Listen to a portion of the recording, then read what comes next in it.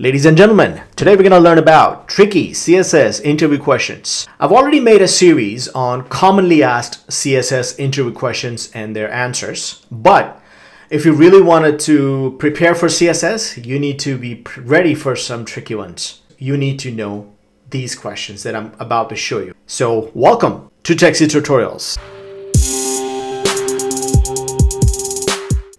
Well, usually I like to start with a simpler one, but let's start with a trickier one this time. So the first question is remove default space between two inline block elements. I would suggest stop the video, try it out, and then look at the answer that I'm about to present you. So I have some HTML and some CSS, and you can see here that there's some space in between. Sometimes you want to control this space, and for that, you need to remove it. First trick is remove actually space from the actual syntax. So if I just remove it like this, you would notice that the space kind of goes away. But this kind of messes up our formatting, so we don't want to do that. Another way to do it is, I can see there are about 4 or 5 pixel gap. So if I add some negative margin, -4 pixel, that would remove it. Maybe it's less than that. Maybe it's 3 pixel. Right? It depends on the font size. The third way is, the reason it's happening is because of the font size, as you know. So if I made this font size 0 by adding a parent additional element at the top, and I'm gonna make the font size equal to 0 pixel. Obviously, now my text doesn't get displayed, so I have to add font size is, I can actually make it 15, and that would remove the space from here. So this is another way of doing it. All right, so here's the next question. How to manage z-indexes in an app? It's an important question. It's an abstract question, but it's a tricky one. If you're not a seasoned CSS programmer, then you probably haven't managed z-indexes the right way, right? So by asking this question, interviewer would see through you. And so you need to be prepared for this answer. And if you're not using the indexes right way, then you need to start using it.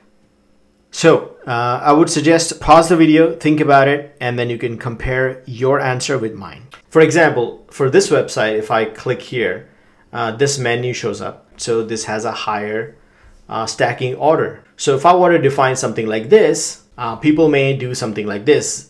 Menu z-index is 20. And if I have a modal, which actually goes over everything, I can have z-index as 100. And if I have header, I can have its z-index to be 10. The only problem with this method is I am hard coding this, which is really dangerous. And then a lot of people would just do this when something doesn't work. If you're using Sass, I can create variables like this. And instead of hard coding like this, wherever I'm using this modal, I can simply use this variable, this. So this is how I can manage my z-index. The third thing is you need to keep gap in between, just in case if you later on you have to add some other context that goes in between. Let's say if I'm gonna have something in between this two, if I didn't define that with enough space, then I have to shuffle all those numbers. So instead, if I have a new one coming in, let's say I'm gonna call it X, Y, Z, because I don't know the name. I can, have it like this if I have enough space. How much space you wanna keep is up to you, about 25 or 100. Okay, this next question, I included this. It's not a tricky question, but I included this because it's an important one, especially nowadays. I was asked this question once, and I was caught by surprise, and I always thought that this was the job of a designer. Early in my career, but I was so wrong. It is so important to know this as a developer nowadays. So the question is, how do you plan for accessibility in your CSS? Now, there is no right or wrong answer. What the interviewer is trying to find out is, do you know this? Have you used this? And what are some of the common things that you think of when you think of accessibility? First of all, for any given project, a specific accessibility plan is designed by a product team. So they would come up with an idea, say, oh, we're gonna follow this particular guide, and you can find the checklist for it. Accessibility coverage is basically you prepare your website for different kind of disabilities, whether it's a visual, auditory, speech, and other, right? And consistency is very important. Based on that, you can, when you're building and developing and designing your components, at that time you need to think about these things. And some of the things would be like a keyboard navigation, text alternatives. So if you have images and icons, you need to provide alt tags. You need to have sufficient contrast between your background and your text or images. The size of the element, the space between them, the readability of the font size and all that stuff, right? And that could be so many. As I said, there's no perfect answer, but as long as you can explain a few things, I think this would be good. The next question is, give me a use case for using important in your CSS. What are the specific use cases for using this? And this is an important one. I was asked this a couple times and it can get tricky.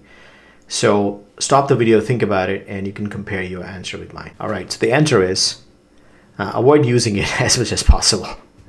I would say nowadays, don't even use it, because you can solve this issue by using specificity. Why do you use important? Or a lot of people use it. They want to override certain behavior or certain style, right? That is impacted by some other part of the code, and they don't understand it because they don't understand the specificity. But if you understand the specificity, you can design your CSS based on that to avoid using important. And important, it basically adds much higher specificity to your element, and that's all it does, right? And also the last thing is, don't admit that you use it nowadays. Just say you don't even don't use it at all, right? Even if you're using sometimes. This is a bad practice. You should not be using it. The next question is, why would you use the following syntax? So here's, I have a .el.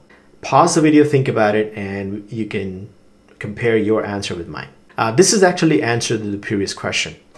How to increase the specificity to avoid using important. There are many different ways to do it, but this is one of the ways. You can increase the specificity by doing this. If I have an element, all right, so here's a great example. I have an element with two classes, and they both have conflicting styles. One has color blue and another have color green. And as you can see, the second one is applied because it's following the first one. So I have the color green. But if I want this element to have precedent, if I want the color to be blue, I would simply do EL, and it would become blue because I increase the specificity by doing it.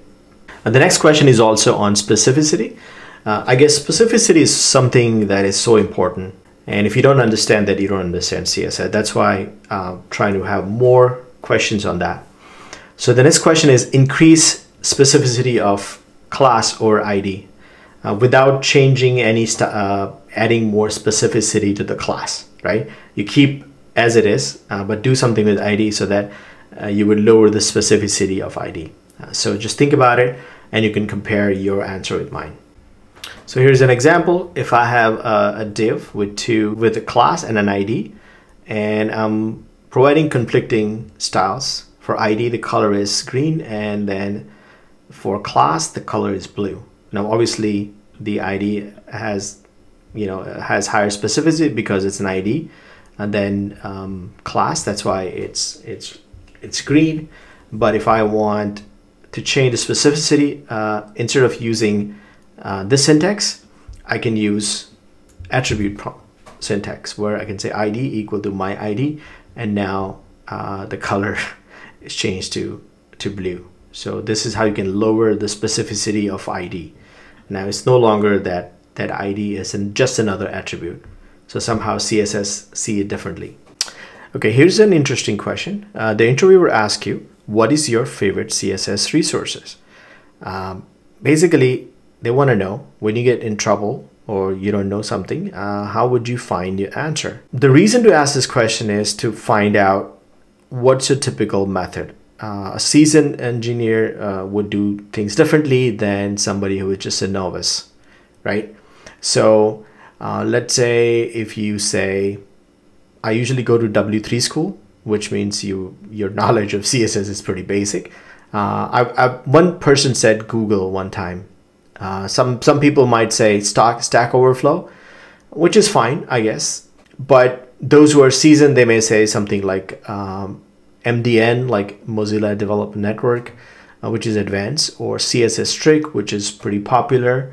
So, I mean, again, there's no right or wrong answer. This is a way to find out some information about the interviewee. Here's an interesting one as well. They want to know the level of your understanding of cross-browser testing. They would ask you, how do you do cross-browser testing? The answer is, again, there are multiple ways to do it. You know, you can use a dedicated machine for testing, especially for IE. You can use virtualization, or you can use browser stack, or you can use Docker. Because if you are a CSS guy, then you would have to deal with these testing methods anyway. So this is actually a good question to understand how hands-on you are. And lastly, somebody can ask you, and I've heard of a few people that have been asked, CSS battle. So what is that? You might ask. So this would be through this website called CSS battle. They may ask you to implement something very complex. I mean, it can be complex or simple, depends on which example you get, but it's almost like a lit code version for CSS. You know, they may ask you, give you a design, say, hey, can you build this using CSS? And it's to match the exact design, and you can see pixel by pixel. If you prepare for it, just do a couple of them and see how long does it take. And this would actually make you a really good CSS engineer. So I would definitely try. By the way, I'm planning as a separate video, I'm planning for like a CSS battle video where 2 of my subscribers would battle out for a specific building specific CSS. Obviously, you're going to do it on a separate time, but I can combine them to see how their approach and everything side by side. So if you're interested, feel free to email me and we can do the recording and I can publish that video. But make sure that you're confident with CSS and you have practiced a little bit. And the prize would be a t-shirt. I have a TechSit t-shirt, so the winner gets the TechSit t-shirt. And I hope you learned something new from this video. And if you did, please like, subscribe, and provide a nice comment. You can follow me on Facebook. I have multiple groups that you can join and enjoy the conversation or ask questions. You can also follow me on Twitter. It's TechSit1 handle, and you can check out my Medium post via this link. And you can actually register for couple of my classes. I have one on React and one on JavaScript. And thank you for watching.